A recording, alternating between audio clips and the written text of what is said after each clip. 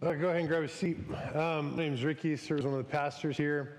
Do you ever see something in life where it just kind of creates this reaction in you and you just feel something inside of you, or you're like, hey, something has to be done about that. Something needs to change, you need to stop that, make something happen, whatever it is, you just feel something and you think, hey, somebody needs to act on that. Here's a couple, couple pictures. Maybe you're just kind of like, maybe they kind of trigger something in you. So yeah, right? There's like that one green one over there. Maybe you're like, hey, that needs to be moved to the green pile. Or maybe you're like, nope, I'm actually just going to mess with them all the more. But maybe that kind of does it. This one, you see how the pie's cut? And you're like, I know who that person is at Thanksgiving. They cut the pie all wrong, and it messes it up. That one, yeah. People that house projects, what if that was like stuck on there and you're like, okay. Kit Kat, right? You're just like, nope. You're just like, you can't eat it like that. You can't just take a bite out of it. It says that we're not animals here. You have to break it up. Ooh. This one, right? Like there's no sound coming from it, but it's in your brain of like, and if that was happening, you're just like, stop it. You'd have to act, have to intervene. This one. Okay, if you're like, I don't see anything wrong with the picture. There's something wrong with you. Okay, you're the problem. Okay, you don't cook steak well done. That's just not, no. You watch a cooking show, Bobby Flay. He'd be like, this is bad cook. Get in this back, right? It's medium to medium rare. Those are acceptable ranges. Yeah, you just be like, something's got to change here. This one's personal for me. Star Wars Episode 8, right? All of those other photos are just cringeworthy, and you get to this, and you're just like, that was terrible. What were you thinking? You just ruined it. We need to change that. Something needs to be done. We need to, okay, and if you're like, man, Ricky, you have a problem with Star Wars, true. So, but we all see these things in our life, and we have these motivations, right? These feelings inside of us, and they cause us to act. I mean, think of other situations in your life. Have you ever been in a place, maybe like a grocery store or the zoo or something like that, and you're like, hey, you see that kid crying, and they're like, they're just crying, they're by themselves, and they're just thinking, and they're like, where's my mom? Where's my dad? And you're kind of looking, you feel it, and you're looking around, I don't know where they are. They're bad parents, I don't know. You probably ran off, and you're like, man, I should just go do something. But you're like, I don't know if their parents are standing right there. Will this kid freak out because I'm a stranger? I don't know, but you feel it, right? And you think, I got to do something. Maybe you are going through the mail and you get a bill and you're just like, oh gosh, not another one of these. I can't, and you just feel dread. And you just think, I can't even open this right now. You push it aside.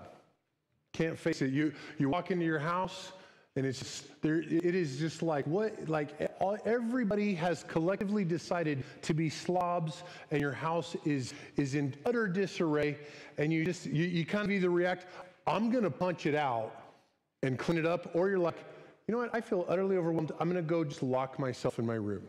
I just can't face this.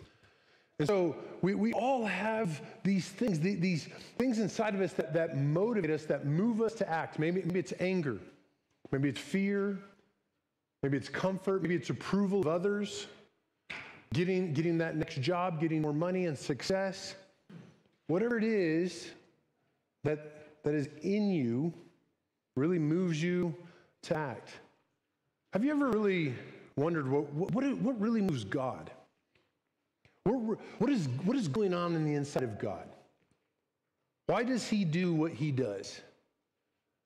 Not that God is kind of like OCD like us or out of control or anything like that, but what is so deep within God's heart that really causes him to do what he does? And so today's passage, that's what we're going to be looking at. What really moves God and how that doesn't just move Jesus and what he does, but also how should that impact us in what we do. So if you got a Bible, Matthew chapter 9. Matthew's in the New Testament, first book, so Matthew, Mark, Luke, John. So Matthew 9, And this is it. Verse 35. Jesus continued to go all around to the towns and villages, teaching in their synagogues. It's kind of like their Jewish places of worship, preaching the good news of the kingdom. And he's healing every disease and every sickness. And so this is kind of this summary statement. Hey, this is what Jesus has been doing. He's been preaching the good news, teaching the people about God, who he is, telling them to repent. And then he's healing people, healing all these diseases, all the sicknesses. And then this, verse 36, when he saw the crowds, he felt compassion for them. So the first thing that we see is this, Jesus' motivation. Jesus' motivation, he feels compassion for them. And if you got a Bible, circle, underline that. He felt compassion for them. So there's something within Jesus, within himself. His heart is stirred. He has this deep emotion. It's compassion, sympathy. That word here, compassion, means to suffer with. And I mean, if you notice, even just a couple verses above this, verse 34, the Pharisees are criticizing Jesus. They're accusing him, hey, all of these miracles that you're doing, all these people that you're healing, you're actually doing that by the power of Satan. And so he's having all this criticism heaped on him, but his reaction isn't like, hey, how do I get those people to stop criticizing me? How do I tell them how do I make them stop? He just actually ignores them and continues to move forward into the business of what the Father has called him to do. And so he sees the people. A lot of times I think we think that God just turns a blind eye to a lot of what's going on. Hey, does God really see? Does God really know? Is he really aware? It says that he sees the crowds. Jesus notices. Jesus knows what's going on. And he has this love for them, this compassion, he takes pity on them. So we just see his motivation in this. And this is not something that because we could think, oh yeah, that sounds like Jesus. That sounds like New Testament God. But it doesn't sound like Old Testament. In the Old Testament, God's cranky. He's grumpy. Jesus is not so much. But this is actually, because there's really just one God. It's not Old Testament God, New Testament God. It's just really one God. This is actually something we see throughout Scripture. And so let me just kind of walk you through. Hey, this is what we see in just what the Bible is teaching us. Psalm 84:15 says, but you, Lord, are a compassionate and gracious God, slow to anger and abounding in faithful love and truth. Psalm 145:8-9, the Lord is gracious and compassionate, slow to anger, and great in faithful love. The Lord is good to everyone. His compassion rests on all he has made. Even when God is talking to Moses and says, hey, this is who I am. He talks about him being slow to anger, that he's compassionate, that he's a loving God. Hey, does God take sin seriously? Is God holy and just and all those things? Yes. But even when it comes to sin, I mean, this is what God says in Ezekiel 33:11. He says, tell them, as I live, this is the declaration of the Lord God. I take no pleasure in the death of the wicked, but rather, this is what I want, this is what I desire, rather that the wicked person should turn from his way and live. Repent of your evil ways. So even in that, even in sin, he's like, well, actually, I just really want you to turn away from that and turn to me. I'm not just ready to get you. And then we go to the New Testament, John 3:16, right? We know it, for God so what? Loved. What was moving in the heart of God? God so loved the world. And I love you. That's why I'm sending you my son, so that whoever believes in him shall not perish. Romans 5:8, but God demonstrates his love for us in this, that while we're sinners, Christ died for us. Even just one chapter later in Matthew. So just a couple verses later, this is what it says in Matthew 11:28. Jesus says, come to me, all of you who are weary and burdened, and I will give you rest. Take my yoke and learn from me, because I am lowly and humble in heart, and I will give you rest for your souls. And I'm lowly, I'm humble, I'm gentle in spirit. And he desires people to come to him. He's motivated by this compassion, this love and care for people. And so let's keep going. Verse 36, he saw the crowds, he felt compassion for them because, what's going on? They were distressed and dejected like sheep without a shepherd. People being harassed. They're oppressed. They're troubled. They're in this sad and pitiful state. And Jesus sees them in the state that they're on, and he's like, man, I feel something deeply about that. And yeah, I'm sure that the people there, that they're under Roman oppression, and I'm sure a lot of it had to do with, some of it had to do with that, some of it had to do with maybe just their leaders of the day and all of that. But notice it says, hey, because they're troubled because they're like sheep without a shepherd. Man, these people don't know where to go. Man, they're directionless. I don't think it's just so much about their circumstances of just their kind of their life, but something deeper within them. I like what somebody pointed out in our city group on Thursday. It was, hey, it's kind of like the Ninevites with Jonah. It said they didn't know their left hand from their right hand. Man, they're just lost. And Jesus sees the people, and it's like, man, they're running after everything else except me. And they're running after success or sex or money or all these things. They're trying to get all this satisfaction, and none of that is really going to do anything for them. It's not going to deliver. It's still going to leave them empty. Reminds me of Jeremiah 2:13. God says, for my people have committed a double evil. They've abandoned me, the fountain of living water. They've abandoned me. But what have they done? And they've dug cisterns for themselves. It's like they're making their own jars. You could have the living water, a fountain, giving forth water, but instead you made yourself a little jar that leaks, and you're trying to put water in it, and it's leaking all over the place. That's like what the people back then, there's still people of today. It's like, man, you're looking for everything else to fill you. Everything else to satisfy, and it's just not working. You're like sheep without a shepherd. I mean, can you imagine walking in on somebody, walking into their house? I guess you're invited. And you see them over there, and they're washing dishes, and they're using a plunger to do it. And at first you're like, that's funny, because why would you be using a plunger? Have you used the plunger previously in its intended purposes? I hope not. But I mean, let's say that they're like, yeah, I was just in the bathroom, and you know what, and I brought it in here, and I'm washing these dishes with it. I mean, if let's say they really thought, this is what you do, this is how you clean the dishes, this is the best way. I mean, after a while, you'd be like, this is not funny. Like, you really believe that? Hey, that plunger, that's not its intended purpose. You're using it in a terrible way.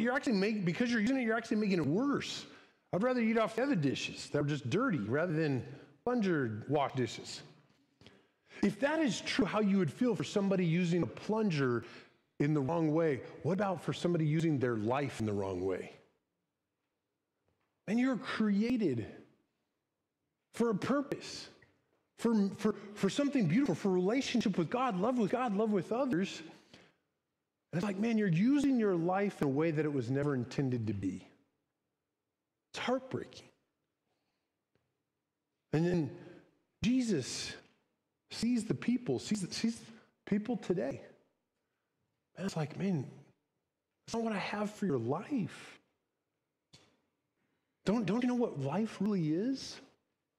It isn't found in trying to prove yourself to God, trying to get God to like you. It's not found in just kind of like religious practices and being good enough. It's not found in success or just comfort. Trying to get this relationship that's not really ultimately going to satisfy. Man, you're like helpless. You're like sheep without a shepherd. You don't know where you're going. This is what Jesus sees, and he's moved within himself, motivated by this compassion and love. And I think this question comes to us, man, do we see what Jesus sees? Do we feel what Jesus feels? And when you look at your people in your house, people in your neighborhood, people in your workplace, or do you see them the way that Jesus sees them? And that you're moved to compassion towards them.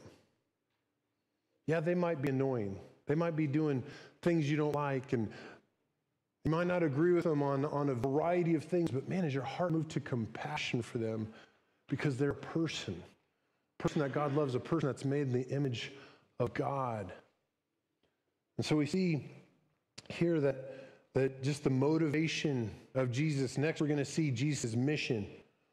Verse 37, so Jesus' motivation, that's Jesus' mission. Verse 37, it says, then to his disciples, the harvest is abundant, but the workers are few. And so when he says the harvest, it's talking about bringing in the crop. Man, it's been a good year, right? He says it's plentiful. Man, there's a lot of crops going. They've grown great. And what he's saying is like bringing the people in, bringing the people to himself. God's drawing people to himself. And this is Jesus' mission. Jesus is all about, man, I'm going to the people, drawing people to myself. And this is, again, not just like something new with Jesus. This is the mission that God has been on from the beginning. I mean, let's just think about it. Let's start in the Old Testament. We'll work our way a little bit. In Genesis 3, God gave them one command. Hey, Adam and Eve, don't do that. Just don't eat it. You're free to eat whatever else you want, but don't do that. They sin. They disobey God. What do? Do they go to God or they go hide? Right? They hide. What does God do? God comes to them. God comes looking for them. Right? God is pursuing people, revealing who he is to people. God comes to Abraham. Abraham's a pagan. He lives in another country. He's not really concerned with what God's doing. Doesn't even really know God. God comes to him and says, Abraham, I'm going to bless you. I'm going to make you the father of many nations, not just so that you'll be blessed, but I'm going to bless you so that you will be a blessing to the nations. In Exodus, when the Israelites, they're in slavery to the Egyptians. And this is, God hears their cries, and this is what God says is going to happen. This is Exodus 6. He's talking to Moses, and he says, therefore, tell the Israelites, I am the Lord, and I will bring you out from the forced labor of the Egyptians and rescue you from slavery to them. I will redeem you with an outstretched arm and great acts of judgment. So that's the part we're kind of familiar with. Yep, that's what you're going to do. You're going to free them, and you're going to do it with these cool plagues and all this stuff. This will be neat. But then God tells Moses, hey, here's why I'm doing this. Because I will take you as my people, and I will be your God. You will know that I am the Lord your God who brought you out from Egypt, out from forced labor. So God says, hey, this is the anticipated outcome of the Exodus, is that you will know me. I'm revealing myself to you, and I'm bringing you out, yes, freeing you from these bad circumstances, but to me, drawing you to me so you will know me. Deuteronomy 4, it says, man, I've shown you these things so that you'll know that he is the Lord your God and that there is no other. Even throughout the Old Testament, when the people go into exile because of their sin, because of their disobedience to God, God's not just like, hey, you stink, bat. He's like, man, I'm actually sending you in exile so that I could bring you back to myself, so that you can know me. And then what do we have happen in the New Testament? Then God the Father sends Jesus the Son. Matthew 1. And she will give birth to a son, and you will name him Jesus, because he will save his people from their sins. God so loved the world that he sent his son. Jesus said over and over, I have come to seek and to save the lost. Jesus says, I have come not to call the righteous, but sinners. I've come for the sick. I've come that you may have life. I've come to be a light in the darkness. Jesus says, I came to fulfill the law. And then, how did he fulfill the law? Jesus even tells us in Luke 24. He says, man, this was all written, the prophets, the law, everything was written so that it might be fulfilled, so that through the Messiah, that he would suffer and die and raise on the third day. And so that that repentance or forgiveness of sin would be proclaimed in his name to the nations. I'm doing all of this, why? Because I'm going to suffer, I'm going to die, and so that the good news might be preached so that people would know me. People from all nations. All of the scripture finds its focus and fulfillment in this.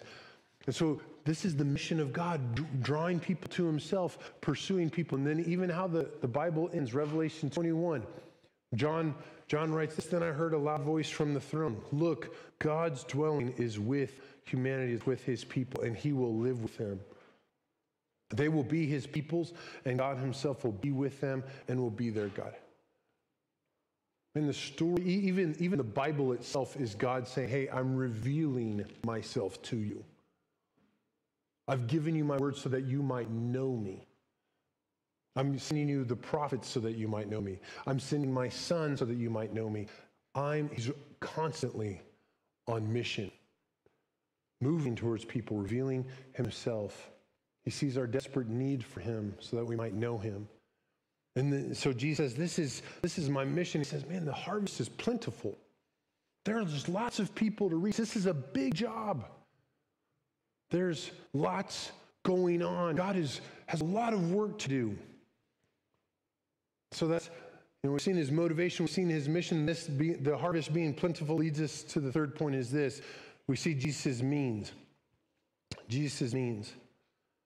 And so in verse 37 it says, and he said to the disciples, the harvest is abundant, but the workers are few. Therefore pray to the Lord of the harvest to send out workers into his harvest.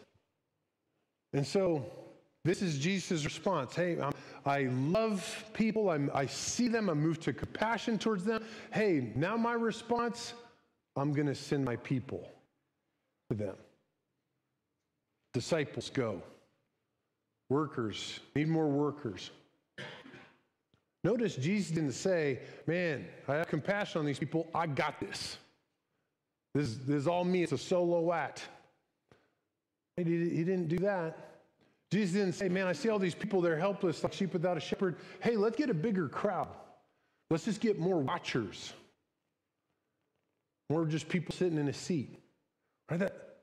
No, he says, man, I'm going to send people. I'm going to actually invite people into my compassionate heart and to do what I'm doing so that we might be doing this together.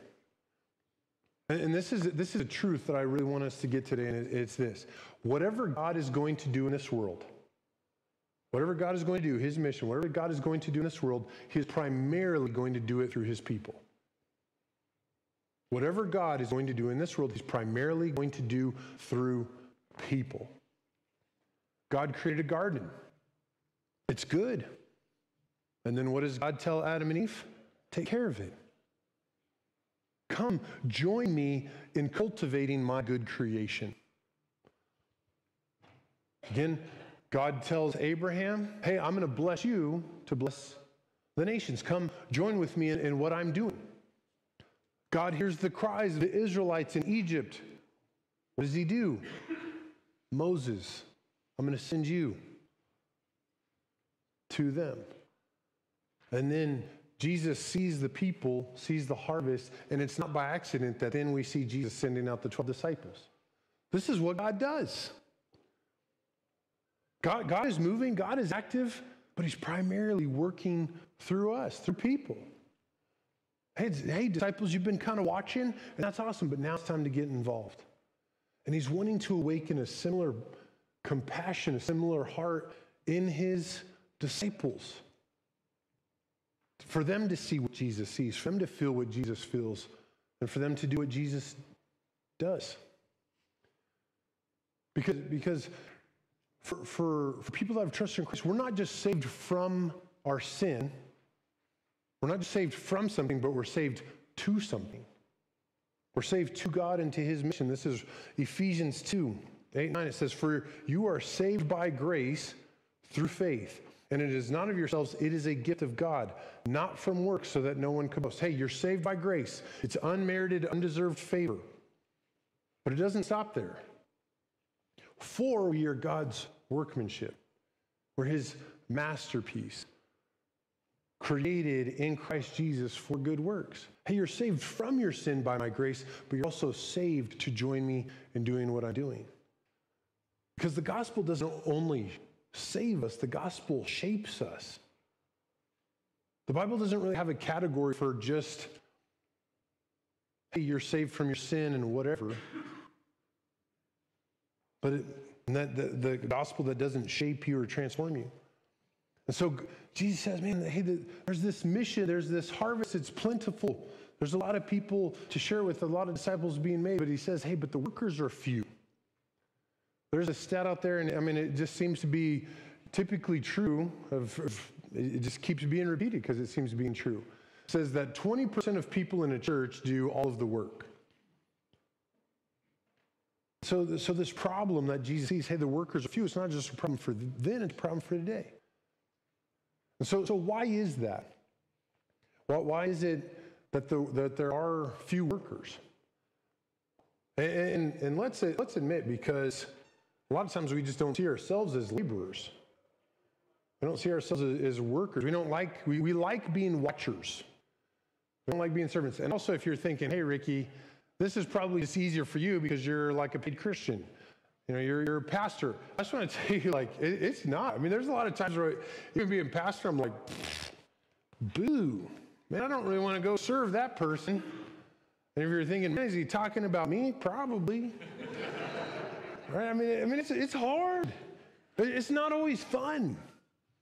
And so what hinders us from joining with God in what he's doing, from being laborers? I mean, just a few things. I mean, one of the things I think is we feel inadequate. We don't think we're legit enough.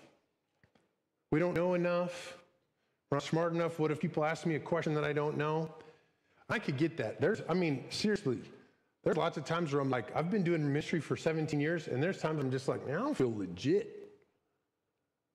Man, what goofball shows Star Wars pics? I can tell you who doesn't. That legit pastor down over there. They're awesome. I don't feel that I always really know what I'm doing.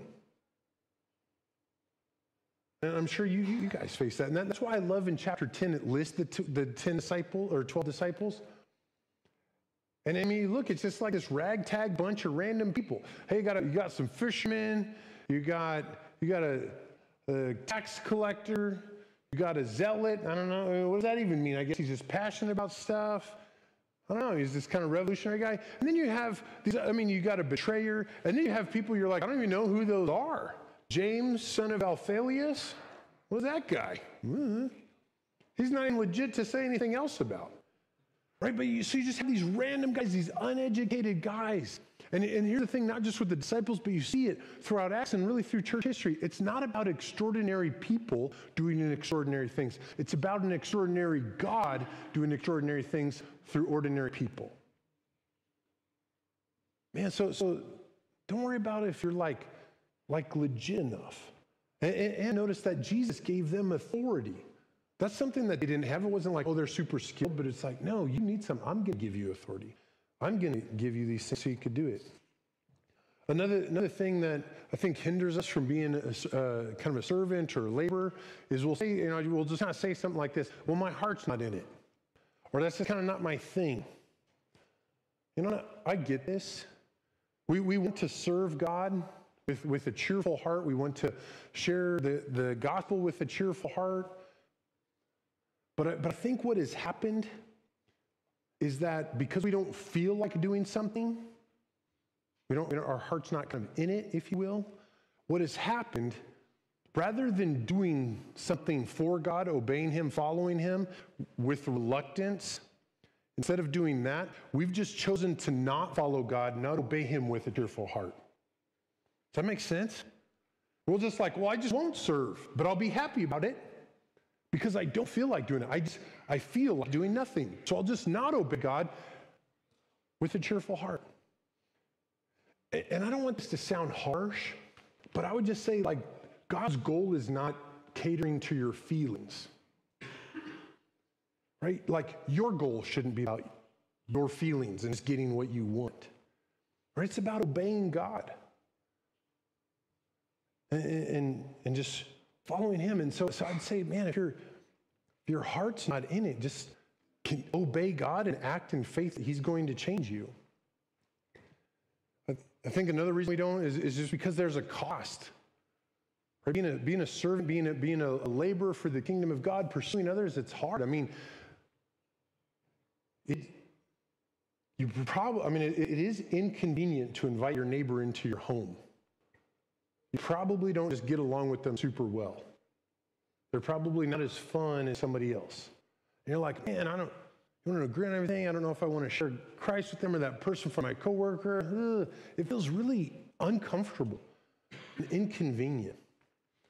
Or if you're like, hey, I'm going to be consistent in pursuing community in my city group, or I'm going to find a way to contribute rather than just consume. Right? I get it. It's tough. But here's the thing. You will spend your life serving something. It's either yourself and your own interests, somebody else's interests, or God's.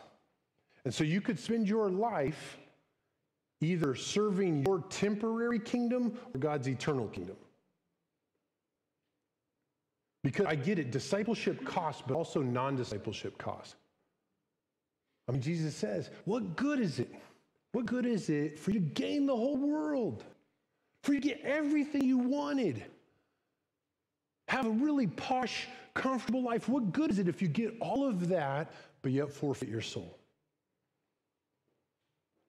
And last thing, let's just kind of admit that even when I talk about these things, and it's like, hey, we could join God in what he's doing and share the gospel. People love people, serve one another, pray for one another. It feels kind of like a drag.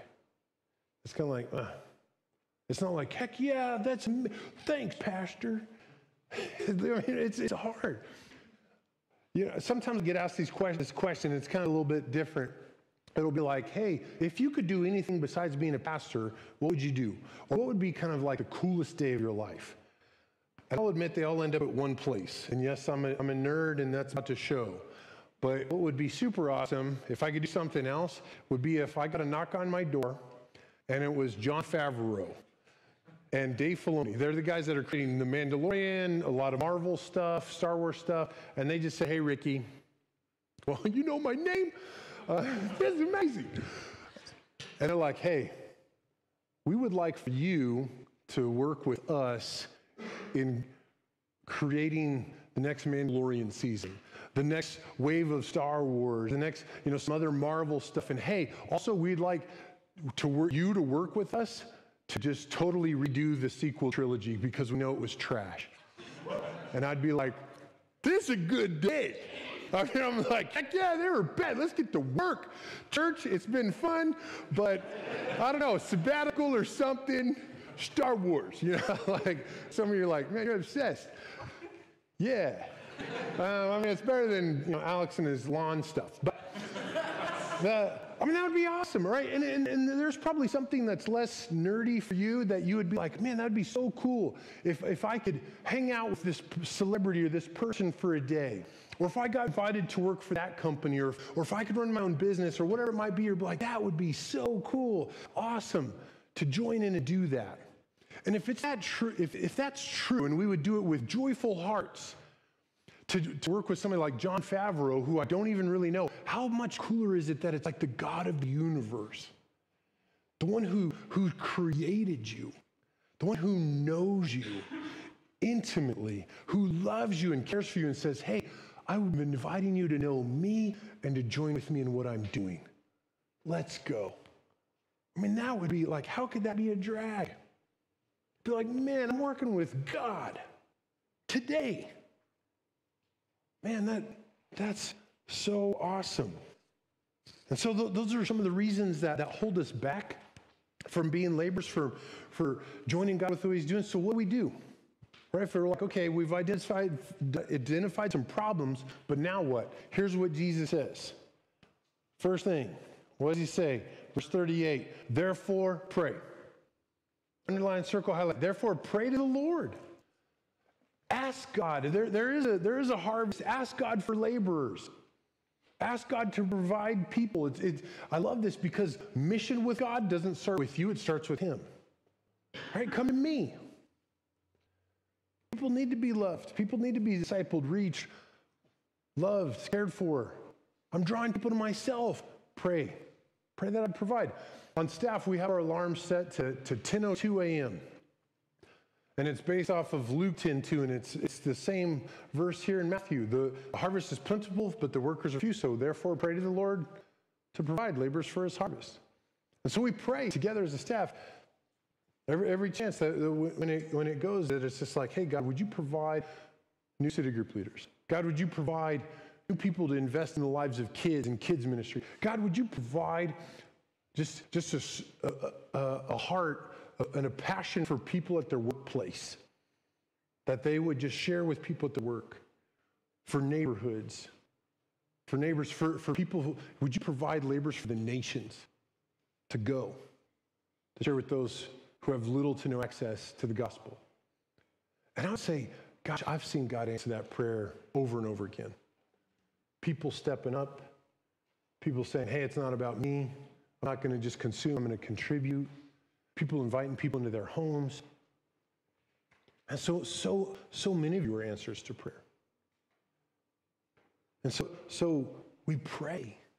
We ask God, would you provide people? And I would say in this, as we pray, there is an implication in this that you're not always saying, God, provide other people for your harvest, but it's also, hey, God, I'll be your answer for that prayer. Saying, hey, God, it could be me too.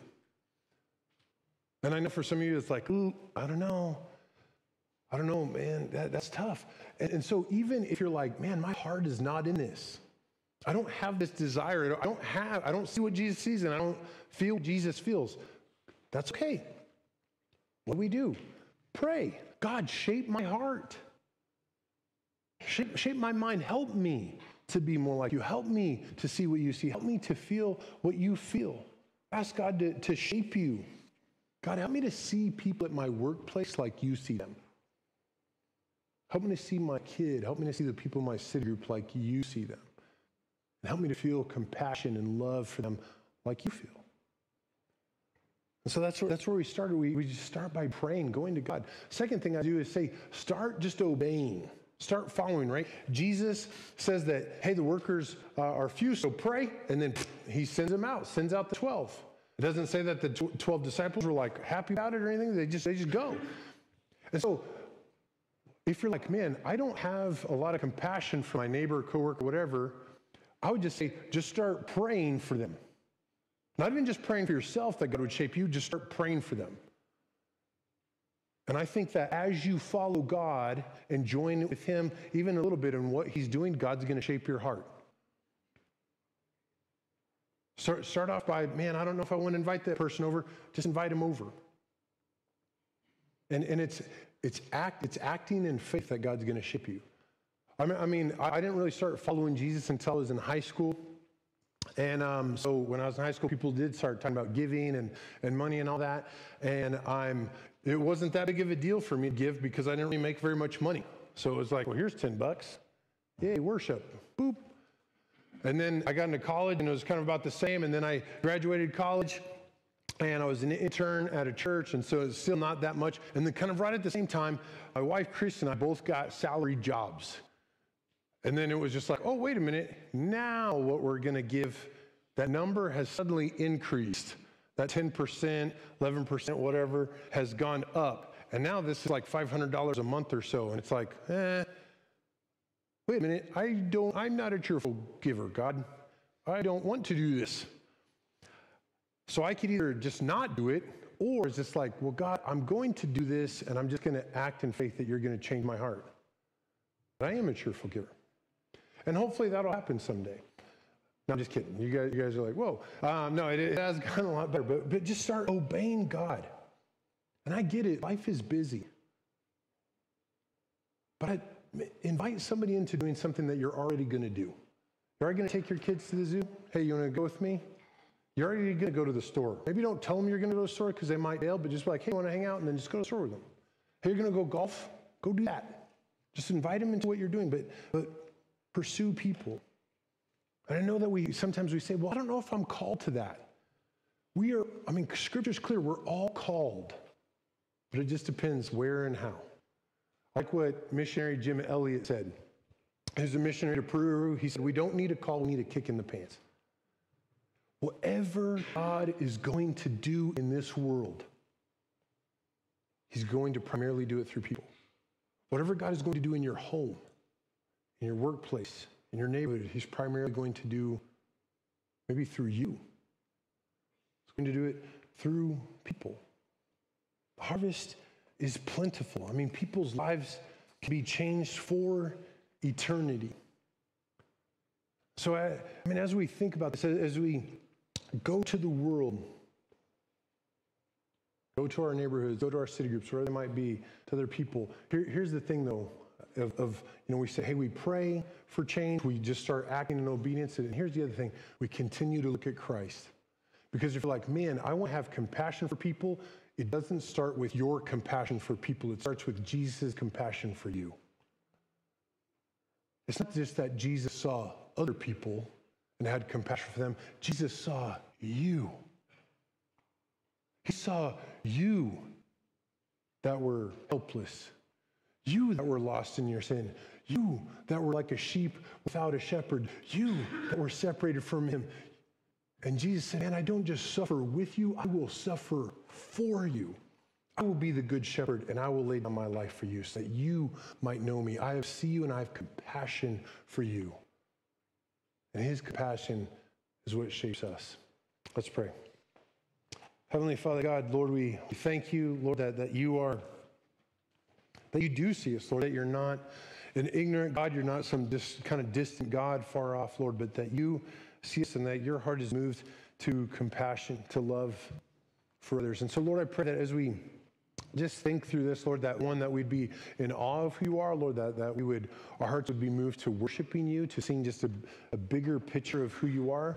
And Lord, that you shape us, Lord, that you would shape us to be more and more conformed to the image of Christ, so that we would see what you see, that we'd feel what you feel, and just join in what you're doing, Lord. And so we just praise you. We ask this in Jesus' name.